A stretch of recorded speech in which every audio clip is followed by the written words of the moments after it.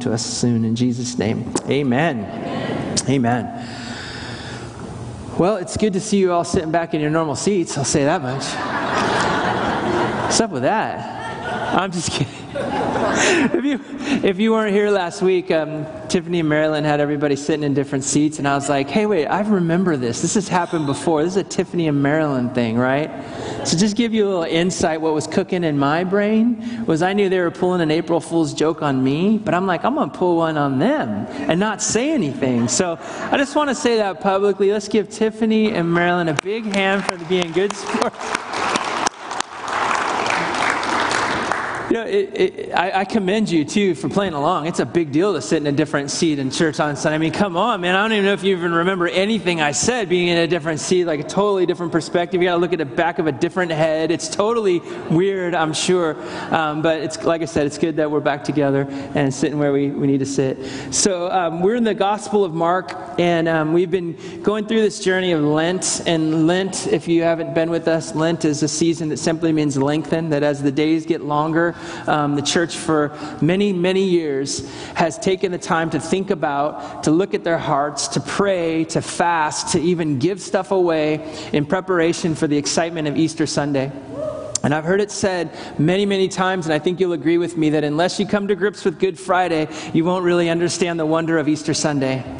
Good Friday is about death, right? Good Friday is about what Jesus did in dying for us on the cross for our sins. And thank God that some stuff died in us when Jesus died on the cross. Our sin nature. Pastor Scott mentioned that we were in Romans 8. And man, in our men's group in the morning on Fridays, we were reading Romans 8. And it's just like, if you read Romans chapter 7, you're just like, what a wretched man I am. I can't do anything right. Everything I hate, I end up doing. You know, I think we all can identify with that. And then you get this, thanks be to God, right, for the gift of God in Jesus Christ. And then you get into Romans chapter 8. You realize there's no condemnation for those that are in Christ Jesus. Hallelujah. We realize that we're more than conquerors, even in the midst of all this stuff. Praise God. But we also realize that now we have this new normal, right? That our old life was about a sin nature that was super selfish, right? How many of you know that a sin nature is super selfish? It's just about what you want, how you want, when you want. Can't get what you need fast enough. Can't get enough of what you like. It just is that way. But what Jesus came to do is to crucify that old nature on the cross, having never sinned a moment in his life, the perfect Son of God. And then it says that through his death that we can have life. And so it's more than just the quick ticket to ask Jesus in our heart and then get to go to heaven. It is that, right? And thank God for a better life. Thank God for eternity. But what Easter Sunday, what Good Friday is all about is a new nature. It's about a new way of living in the Spirit. And for those of us that have been trying to walk this road, whether you've been doing it for years or months or weeks, you know that the grace of God carries you through stuff, right? We know that we're able to do things that we wouldn't be able to do on our own. We need the help of the Holy Spirit to do anything. But we're thankful that with the help of the Holy Spirit, that we're becoming more and more like Jesus. And so today, I want to talk a little bit about that, about Jesus as our master, right? That Jesus, and I say that word master in terms of a relationship between a master and an apprentice. There are some of you in here that are skilled laborers, and some of you have gone through an apprenticeship program. There are others of you that in business, maybe you've been mentored before. You've had somebody who's shown you the way. Sometimes you hear those stories about people who had a mentor or a master craftsman that teaching you the trade. And I love being around people who know how to do stuff, you know, and I'm so interested in how the skills have come, and whether it's a mechanics or electrical or carpentry or whatever it is. But I find it so funny and awesome at the same time when those who have been mentored by someone tell stories about the one that mentored them, right? They're the best stories ever. I'll give you an example. A while back, I met a new friend who had helped me work on my Volkswagen, and he was helping me with the motor. And this guy was like the real deal. He was German, which is always good when you're working on a German vehicle.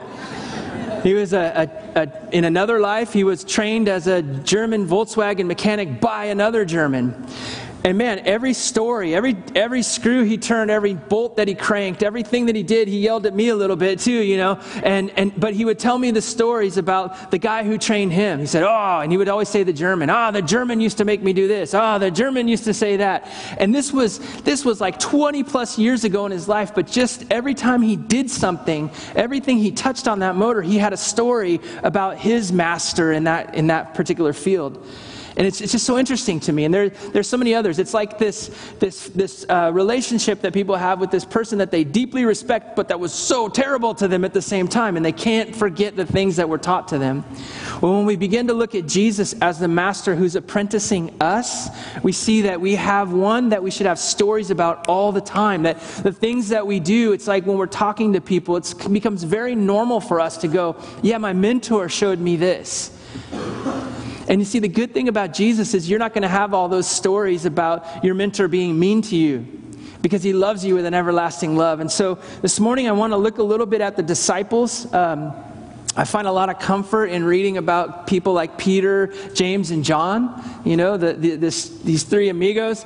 Man, they do some stuff that's extraordinary, and they do some stuff that's extraordinarily ridiculous. And so for us as humans, it's so great to look at them and go, okay, I'm going to be all right. You follow me? Everybody take your pulse real quick. Just not sure. I don't know if we need some emergency. We got a retired doctor in the house just in case we need you. No, I'm just kidding. Okay, so you're with me. All right. So in the Gospel of Mark, there's a theme in Mark. And if you talk to anybody who is a Bible scholar, they'll always tell you that Mark is a fast-moving gospel, right? It gets right into it. And there's actually a Greek word called euthys. I'm probably pronouncing it wrong. I could try to add some syllables to it to make me sound smarter. But there's a Greek word that is translated immediately or straight away, right? Everybody say immediately. Or straight away. It's in the New Testament a handful of times, but in the Gospel of Mark, it's in there 41 times, maybe 42, depending on the manuscript that you're looking at. In the very first chapter of Mark, it's in there 11 times. Immediately, straight away. We can only assume, and that's the best we can do, is why Mark did that, what his motives were about putting that word in there so many times. But there's this idea of something, if you're going to repeat a word 41 or 42 times, there's some intentionality about it. Wouldn't you agree? I'll give you some examples. In 1:10, immediately he's coming out of the water and he sees the heavens open and the Spirit descending like a dove. 2 verses later, immediately the Spirit calls him to go out into the desert, into the wilderness. The next, in 18, immediately when he calls the disciples, they leave their nets and they follow him. Immediately he calls them, and then the next set of disciples leave and follow him as well. Immediately they go into the synagogue at Capernaum. Immediately they go into Peter's mother-in-law's house, and she gets immediately healed. Do you get the theme? It can almost be annoying if I keep saying immediately. The idea is something purposeful is happening. Some scholars would say that the word straight away is like a play on words to show that Jesus was on the level. I don't know where they get this stuff, maybe. But I thought to myself, I want to bring this immediately up to you so that we can immediately get into the next passage, all right? So here we go. Apprenticeship with Jesus. Jesus was always teaching. Have you noticed that? As you read his life, everything with Jesus was a teachable moment. That means that if you're walking with him and you're going through something, if you're going through a high, it's like, whoa, that was awesome. There's a teachable moment for you. If you're going through something of difficulty and trial and test, there's something of a teachable moment for you. If it was true for the disciples, it's true for you.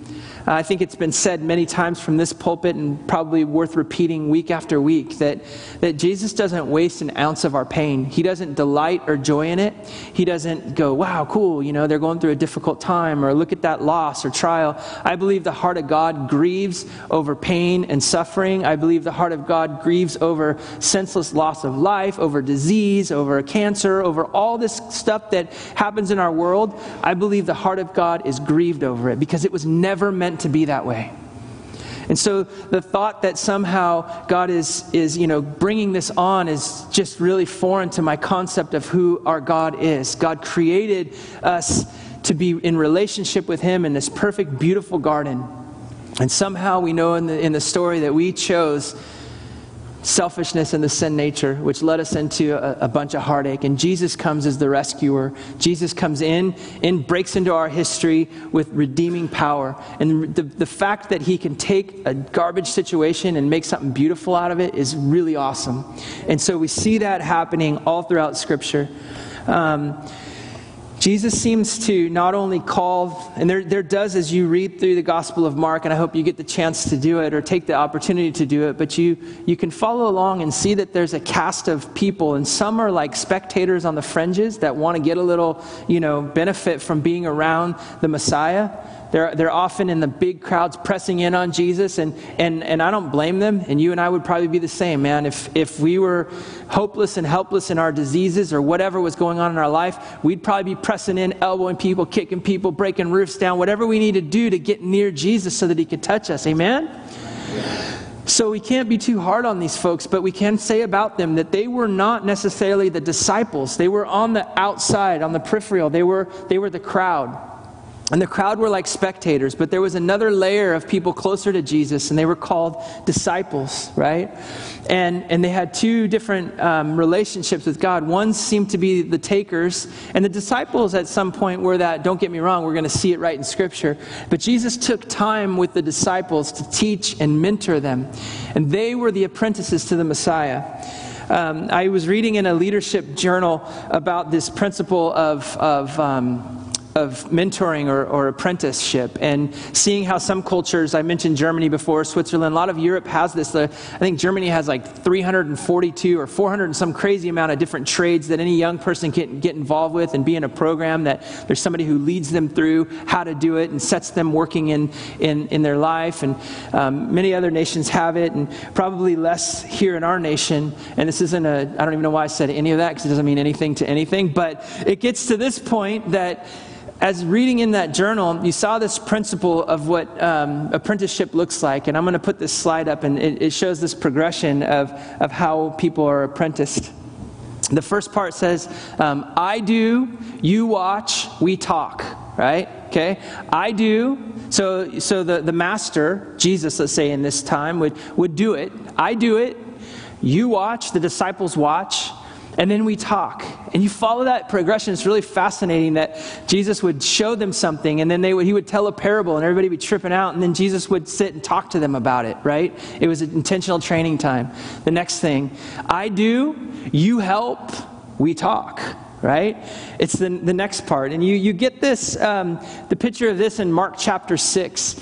Do you remember when Jesus was with these crazy crowds, and everybody was in a remote location and they were hungry? It's the feeding of the 5,000. Raise your hand if you've heard 5,000 sermons on the feeding of the 5,000. Okay, good. Here's 5,001 a little for you. The feeding of the 5,000, they come to Jesus fretting, going, what are we going to do? These people are here, we've got to feed them. And what does Jesus say? Do you remember? Don't even look in your Bible if you've heard 5,000 sermons. What does he say? You feed them, right? You give them something to eat. So I do, you help, we talk. And they're like, well, what do we do? And Jesus leads them through a process where they can figure out how they can help in the process. And what it was he said, go find out, what do you have, right? What do you have? And they said, well, we don't know. And he says, go find out. So we sort of take pause there and maybe connect some of the dots in our own life for a minute. That probably, if we're being honest, that most of us, we hang out in our Christian faith right around these first two things, right? And there's going to be more I'll show you in just a moment. But when he... And when we look at any kind of situation, or when we're trying to grow in our faith, we often think lowly of ourselves. We often think like, well, I don't know what I have. And the answer that Jesus has to us is go and find out, right? Go and find out. And start with what you have. Every single one of us have something to give, right? We all have something around us, some resource. And it's amazing what happens within this principle when we follow out that story. And the sermon isn't about the feeding of the 5,000 nor the 4, but in that in that story, they come to him with what they have. And what does Jesus do? He offers it up to the Lord, right? He blesses it, and then it multiplies, and then the disciples take the baskets and they pass it out. He does, they help, and then they talk, right? Same thing happens a few chapters later as you're reading through Mark. Then there's the feeding of the 4,000. The same scenario. You guys should read it. It's great because this time there's less dialogue about it. It's the same head scratching. How are we going to feed these guys? Repetition. Go see what you have. Figure it out. Bring it before the Lord. Allow God to bless it. Be part of distributing it and watch what happens. Isn't it a crazy, crazy miracle and mystery that as you give what you have as unto the Lord, there's always enough and then some left over? I mean, I want you to think about your best days and think about the reason why, if there's an opportunity for a mission trip or to go help somewhere in serving, if you've done that before, it's almost like this kind of like, I don't know, this drive that you want to do more of that. You don't sit and think like, man, I want to go and build something at my house right now, or I want to go clean stuff up or do whatever. But when given the opportunity to go and serve somebody else, isn't it mysterious how you give what you have, maybe some trash bags, your hands, and picking up stuff, and it has such far-reaching implications. It blesses beyond. And then you're like, wait, there's all this left over now. Now I have more energy. I wish it felt like that when I cleaned my garage. It does not feel like that. But this is part of the mystery of seeing what happens when we follow our master. The third thing is, do we have a third thing? That's okay. You do, I help, we talk, right? So you do, I help, we talk. You see this where Jesus sends out 2 by 2. How must that have felt, right? That 2 by 2, he sends his disciples out and they go into the villages and the Bible says that they preached the gospel, they anointed the sick with oil, they cast out demons. That must have been amazing. We know it was because they came back so excited telling Jesus, man, these demons submitted to the authority that we have. Jesus brings them back down to earth and say, okay, this is all good that happened, but rejoice that your names are written in the Lamb's Book of Life. Don't find identity in all this. You're my servants. But it's a picture of how he followed the pattern, right? The fourth thing is, you do, I watch, we talk. I look at that as when Jesus now ascends back to heaven and you have this early church experience where Acts chapter 2, the Spirit falls on the church. These normal, everyday people do things way better than any human should be able to do it. Peter should not be able to preach so good that 3,000 people come to faith. Come on, man, we know Peter, right? You shouldn't be able to heal the sick like that. The church shouldn't grow with such a exponential growth. In fact, I love this. It's worth reading if you want to look in your Bibles in Acts chapter 2, 42. I'm sorry, not there yet. Excuse me, Mark chapter 16, 15. You do, I watch, we talk. He said to them, go into all the world and preach the good news to all creation. And whoever believes and is baptized will be saved, but whoever does not believe will be condemned.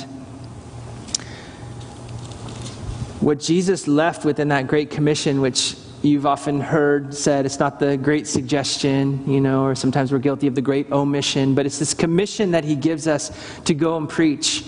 And he hands it over. He says, now you do, and I'm with you. I'm with you always. I'm watching.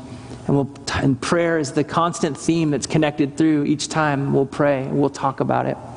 The fifth thing, if you can go back to the other slide, Justin. You do, this is my favorite one. You do, someone else watches, ... Are you following the progression there? I do, you watch, we talk. I do, you help, we talk. You do, I help, we talk. You do, I watch, we talk. And the fifth one is so important, and I think so many times we miss this one. John calls us in his gospel that we're to be abiding in the vine, right? And that we're to bear good fruit and fruit that would remain. And the part of that is where I jumped ahead, but in the Acts chapter 2, 42, where you begin to see the church clicking and functioning together, where now what these apostles were doing, those that were filled and mentored by the power of Jesus, they began looking like Jesus, acting like him, talking like him. And guess what? Other people began to follow them as they followed Jesus. And it goes on and on and on. Amen. I think we get stuck between 1 and 2 because we don't know where to go. We don't know where to go. But look at Acts, now you can for real. Look at Acts chapter 2, 42. Such a beautiful picture of what healthy church looks like.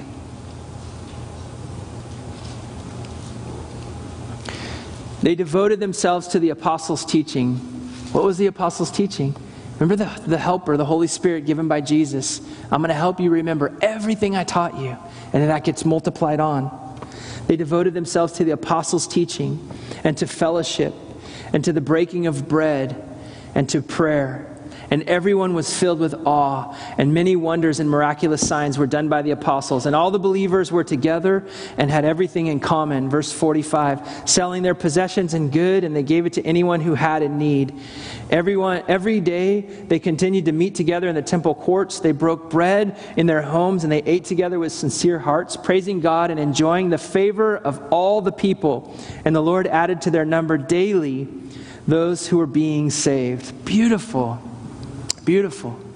We know that the church didn't stay there. Like if you read your Bible and you understand through Acts, through persecution and difficulty, people began to get scattered. But as it's said by people much wiser than I, you can kill the messenger, but you can't kill the message. No matter how hard they tried to shut down the reality of the gospel, it spread like wildfire. And guys, you are part of that. This is not just some old-time religion, some old history book, that this is what we're a part of. And Lent reminds us of this. Easter reminds us of this. Good Friday reminds us of this. It injects something into us, hopefully. I like this author, and I think a lot of people have read his stuff. We've done it in youth group and even in our Sunday school. But Bob Goff, have you ever read Bob Goff's stuff? Love Does, or Everyone Always. If you haven't, you should jot it down. And he's just a fun, easy read, but really challenging in the way that we look at our Christian faith. And he says something really compelling, right? This guy, you read his stuff and go, my goodness, how do you do all this stuff? But he just cuts past all the baloney and just gets down to loving people, you know, and it's amazing what God's done through his life. And I won't give too much away of his book, but what he says in there that's really fascinating to me is he says that Jesus isn't looking for us to agree with him, okay? I want you to think about this for a second. That we, as those in step 1 and 2, as we're watching him do it and getting dabbling in our faith a little bit, and we're watching it happen, he isn't calling us to just agree with him. Like, yes, I agree with everything Jesus said. He isn't necessarily even calling us to just support him. I support Jesus when I vote for Jesus for president. I'm supportive of him. It wasn't his point. Bob Goff says that Jesus wasn't looking for people to agree with him. He was looking for people to live like him. Yes. That was a big whoa. Jesus wasn't looking for people to agree with him, but for people to live like him. And his whole point is living like Jesus is not a life of sorrow. I mean, it is in some ways for sure, but he's saying this is a great adventure, and he calls it becoming love, right? Becoming love. How many of you want to become more judgmental in your life? Man, you're just aching to be a bigger jerk, right? Man, I just want to be a bigger jerk. I want to get old and grouchy. He's saying as you become more like love, you become way less judgmental. You begin to see what people are intended to be in Christ. You have eyes to see past your own stuff, and you'll be able to see who God is calling to be. And you can all you got to do is just start treating them like that. Start calling that stuff out. That's fun. Does that mean you don't talk about sin anymore? No. Does that mean that you don't challenge people and they need to be challenged? Absolutely not. You need to do that. The Bible's clear about that. But when you do that through the lenses of judgment and just grouchiness and jerkiness or whatever, it just doesn't work. Because you agree with everything Jesus said, so you're going to let somebody have it. But when you're becoming like Jesus, you're becoming love, and you're able to do the same things he did, and people are like, yes, okay, what must I do to be saved? As a follower, as followers, I already said this, we can get stuck somewhere in the process, but as servant leaders, we're going through this with Jesus. We're not only going through an apprenticeship, but we are becoming masters ourselves and apprenticing others. I think there's a lot to be said of that. The real core of what I wanted to share with you today is that for sure, but also comes as we carry on into chapter 10, right? And so if you want to turn in your Bibles to chapter 10, I'm going to read through a series of verses and just give you some observations of some really interesting stuff. These disciples who are, again, being apprenticed by Jesus, They're making some great headway, and then they'll blow it big time. Jesus is a clear communicator all the way. He's a man on a mission, right? His mission is to come and to serve, to seek and save the lost, to come to all the way to Calvary's cross. And he's not secretive about it. In Mark chapter 8, he tells them, hey guys, this is what's going to happen. It says that in Mark chapter 8, he speaks really plainly to Peter. Peter, I'm going to die, and this is what my mission is. And what does Peter do? He rebukes Jesus, right? He pulls him aside and goes, no, I don't even know what that looks like, but rebukes the Son of God, and then Jesus like super rebukes Peter. He's like, you think that's a rebuke? How about this one? Get behind me, Satan. Because Peter, in his own humanity, in his own frailty, and we've been through this many times, he gets the answer right about, Pastor Andy did a great job teaching us about that, but he checks the box that yes, you're the Son of God, and then moments later when he hears the mission of the Son of God is to be beaten and die for the sins of all mankind, he goes, wait, no, and rebukes him. And the very enemy motivates Peter's talk, and Jesus, I call it the super rebuke. Anything from Jesus is super. Mark chapter 9, something amazing happens in Mark chapter 9. The transfiguration. If you read that story, it's fascinating as well. Jesus takes three guys, Peter, James, and John. Everybody say Peter, James, and John. Peter. He takes them away, and it's like they must have been feeling like, yeah, we're the in crowd. The rest of the knuckleheads are, counting fish or doing something else somewhere else, but we're close with Jesus. He goes and then Jesus shows his glory, basically. He transfigures before them. And I wonder what that was like. Brilliant light, a gown that was whiter than white can be. And they see very clearly this rabbi, this master, this is glorious. And if you're around something really glorious, and you're in this moment, they were in this moment, and nobody knew what to do. And I love it because you get insight into Peter's personality. He's like, hey, what if we built shelters for Moses and Elijah? Wouldn't that be sweet? And it says in parentheses, Peter said this because he didn't know what to say, right? Just sort of inserted, filling in the gap in this moment where they're with Jesus. But the point being is that they saw Jesus in all his glory. And then right after that, Jesus says, okay, now you see me in all my glory? I'm going to die. I'm going to be persecuted, and this is part of my mission. The next time that he says this is in Mark 10, and that's where we are for our text this morning. So this is the third time now that Jesus has told his followers that he was going to die. In Mark chapter 10, verse 32, it says, they were on their way to Jerusalem with Jesus leading the way. And the disciples were astonished, and those who followed were afraid. Man, I spent a lot of time just going over that. And I had this whole other sermon about the difference between being astonished and afraid. Isn't that interesting, that first line right there, where I don't know what version you're reading out of. If you're reading out of the New King James, it might read a little bit different. But it says they were on their way to Jerusalem, and Jesus was leading the way. Think for a moment what's going on in Jesus' mind. Going to Jerusalem wasn't for souvenirs, He wasn't heading in to see the Holy Land. He was on his way to his death. And as he was heading into his death, he was leading the charge. And those that were close to them were astonished. They were in awe of all this. But those who were in the crowd, those spectators, they were following along the way, and they were afraid. And those who followed were afraid. Again, he took the 12 aside, and he told them what was going to happen. Verse 33, we're going up to Jerusalem, he said, and the Son of Man will be betrayed to the chief priests and to the teachers of the law. They will condemn him to death and hand him over to the Gentiles, who will mock him and spit on him and flog him and kill him, and in 3 days later he will rise. For these ones that were close, okay, ones that knew what was going to happen, saw him in all his glory, this was the most detail they've gotten up until this point. Now they're hearing specific detail about the Gentiles, about the flogging and so forth. And I don't know about you, but you put yourself in their setting, and you hear that, and the very next thing that Mark records is just astounding to me. And I think as I read it, it might be astounding to you. Then James and John, remember, part of the in crew, the three that got to see him in all his glory, the sons of Zebedee came to him and said, "Teacher, we want you to do for us whatever we ask." Okay, mind you, Let me just do a rewind because I'm not sure if you're awake. It says, he had just got done telling them these details. The chief priests and the teachers of the law, they'll condemn me to death and hand me over to the Gentiles, who will mock and spit and flog and kill. And then 3 days later, I'll rise. I think that might have been one of those moments to go, wow. Not to go, hey, Jesus, you want to be like a genie for me? I'm about to rub the genie bottle, and just like whatever I ask, okay, God promise. He just feels like little kids, right? God promise that whatever I ask, you're going to say yes to. And you know what you get from Jesus here? And I don't know the tone, but I don't read anger into the tone. You know, I just am so appreciative of the way that Jesus is with us.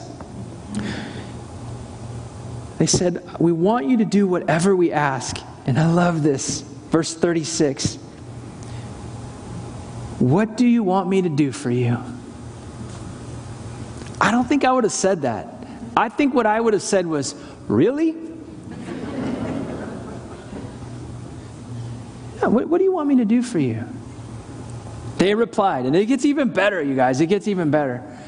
I mean, it could have been at that point like, okay, Jesus, will you let us at least be with you when you're going through all this stuff? Will you let us walk side by side with you? And, will you let us take some of the weight of what you're going to have to go through? Can we take someone out for you? Is there anyone we can we get in there? And no, it was kind of opportunistic, if you ask me. They replied, how about you let one of us sit at your right and the other at your left in glory? Really? There's another gospel writer that says their mom was involved, and she was the one that was like asking it. That's even worse. Jesus says this so kindly. Boys, you don't know what you're asking. You don't know what you're asking, Jesus said. And again, I could be wrong. I don't read exclamation points. I don't read anger. I read servant. I read compassion. You don't know what you're asking. Jesus said, can you drink of the cup I drink or be baptized with the baptism I'm being baptized with? The cup that he was about to drink. You remember what he said when he's in the garden and he's sweating drops of blood? God, if this cup could just pass. What he was about to drink was an unjust death with the weight of the sin of all the world on his shoulders. I don't think, boys, you can drink of that cup. But they continue on and they say, and I imagine them just being real chipper when they say it too, extra chipper. Like, we can, right? We can. And then Jesus said to them, you will drink the cup I drink and be baptized with the baptism I'm baptized with. But to sit at the right or left for me is not to grant. These places are for those whom have been prepared. In my notes, I just put awkward in all caps right there. And the reason that I know it was an awkward moment and that I'm not reading too much into the interpretation of the text is how everybody else who was there felt at that moment.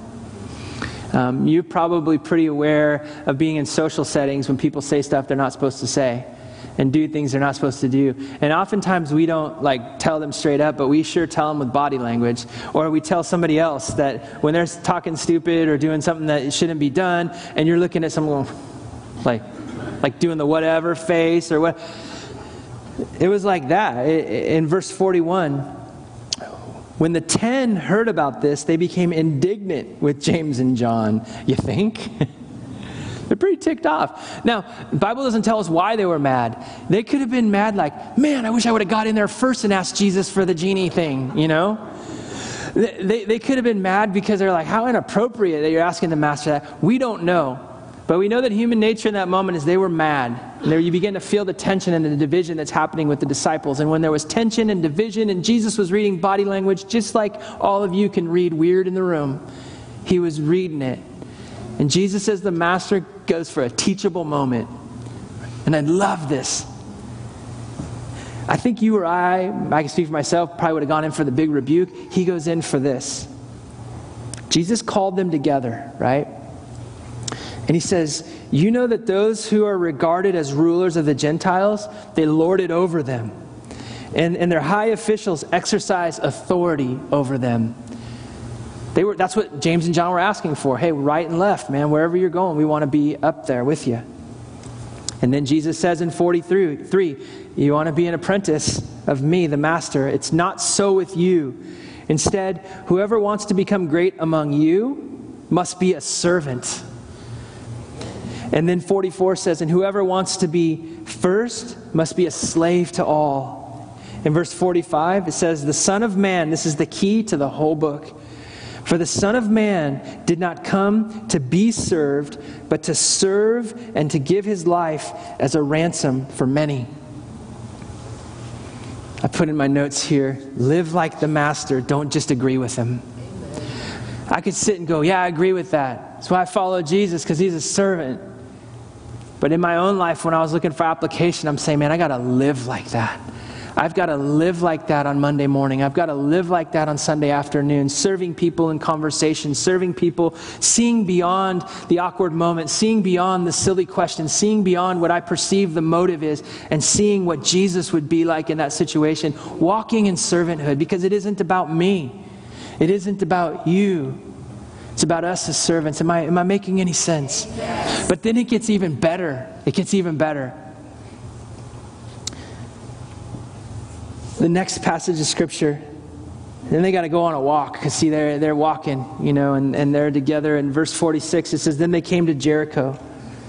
And as Jesus and his disciples, they were together with a large crowd. They were leaving the city. A blind man, Bartimaeus, that is the son of Timaeus. Whenever the Bible gives you specifics like that, it's for a reason. The original reader, it wouldn't have been like, oh yeah, and there was one more blind man that Jesus healed. This was Bartimaeus. This was a guy that everybody knew. In fact, Scripture tells us enough about him to know which Bartimaeus it was. It was Timaeus' son. I would imagine he was like a fixture in the town. He was somebody that stood by in the street and begged all the time, that people would walk past him several times in the day. And this time, he sees Jesus coming.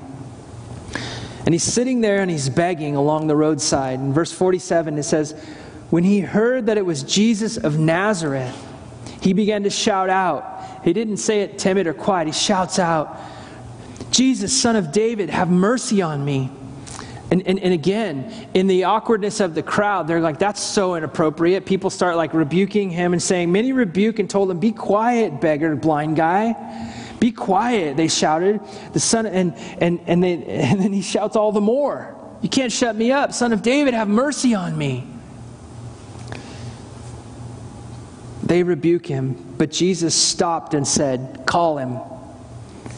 And so they called him and they said, cheer up, old boy. It's your big day, man. Cheer up. Get on your feet. He's calling you.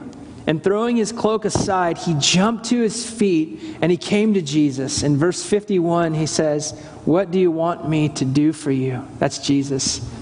Hey, do you remember any other time when Jesus said that? It was like 5 minutes ago. 5 minutes ago, Jesus says to James and John, what do you want me to do for you?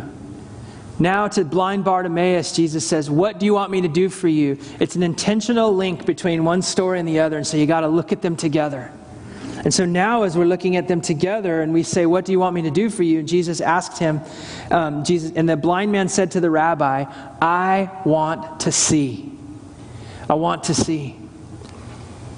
Go, Jesus said, your faith has healed you. And immediately he received his sight and he followed Jesus along the road.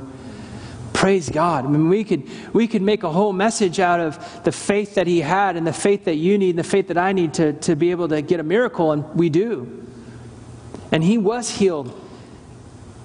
But there's so much more going on, because you got two brothers who were like with Jesus, the Master, all the time. They heard plainly what was going on. They heard 3 times what was going to happen to him. They saw him in all his glory, but they were blind. Do you follow me? You have a literal blind man who's on the side of the road and he can see.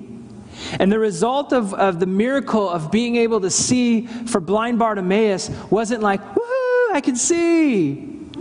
The The result was, now I know where to go. And where he followed Jesus was on the road to Jerusalem. Do you know where blind Bartimaeus was following Jesus? He was following him on the road to Calvary. Man, Good Friday.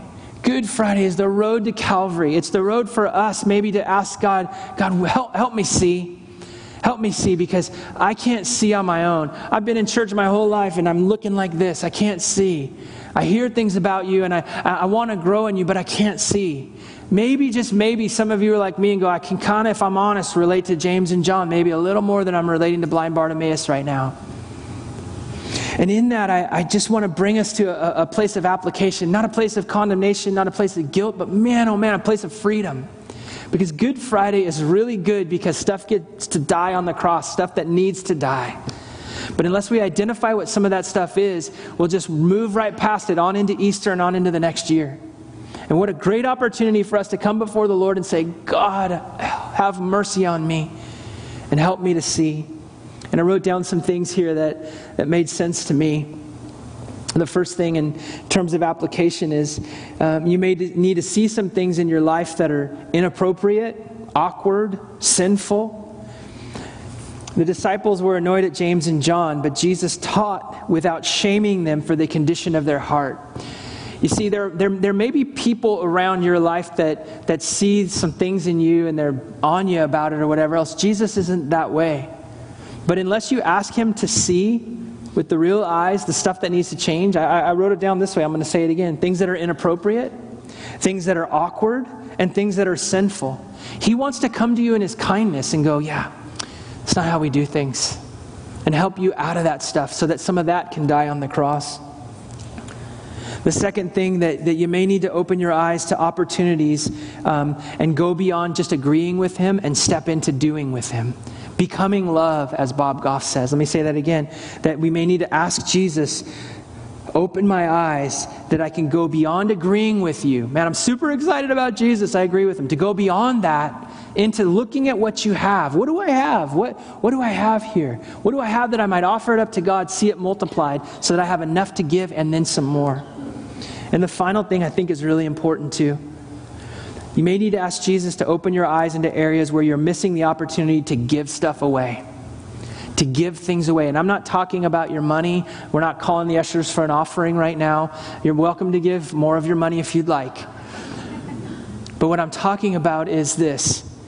There's some of us have status. Some of us have a ministry. Some of us have stuff. And there are people that are all around you going, man, I'd sure like to get in the game a little bit.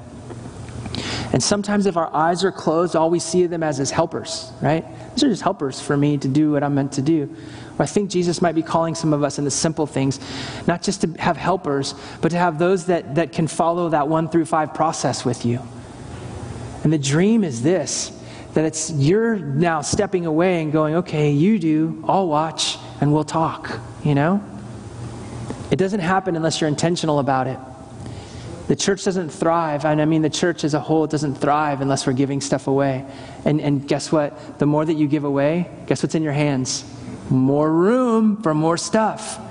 For the next level, for the next phase, for what God has for you. The more that you hold on like this, you got no room in there. Such a great story about the difference between plastic pearls and real pearls. And so many of us hang on to plastic pearls. We hang on to stuff that isn't real because it's so comfortable, looks so real. It's what we've had. And we just let it go, and the real pearls that he wants to put back in our hands. And so my prayer for you today is this, that you would be a lot like blind Bartimaeus, that you would just say, God, have mercy on me so that I can see. Would you stand with me? And I'm right with you this morning.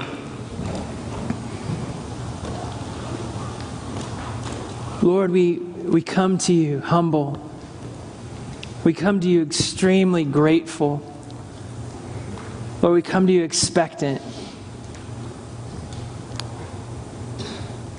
That you would give us insight into things that we can't see on our own. I'm certain James and John could not see how inappropriate or awkward their request was. They needed you to gently walk them through the process. And to teach them in that moment that it wasn't about status, it was about servanthood. I'm certain that in my life and my friends that there's stuff that we can't see. We need your help. to show us the awkward, to show us the inappropriate, to show us the sinful, so that we can see it, God, and let it die with you on the cross, and let resurrection power come. That we can be like those multipliers of the early church that not only held on to status or whatever, but gave stuff away and helped people do like you did, the multiplication of the kingdom. So God, I say yes to it. Lord, we together just welcome you, Holy Spirit, to show us new things this week, new things today, and all through the power of your Spirit, God. And I thank you for your joy. Lord, I pray that as we end this service now, that we would end it with open hearts to hear your voice, but that we would also go out with joy and be led forth with peace. I thank you for it in the name of Jesus. And everybody said, amen. Amen. God bless you.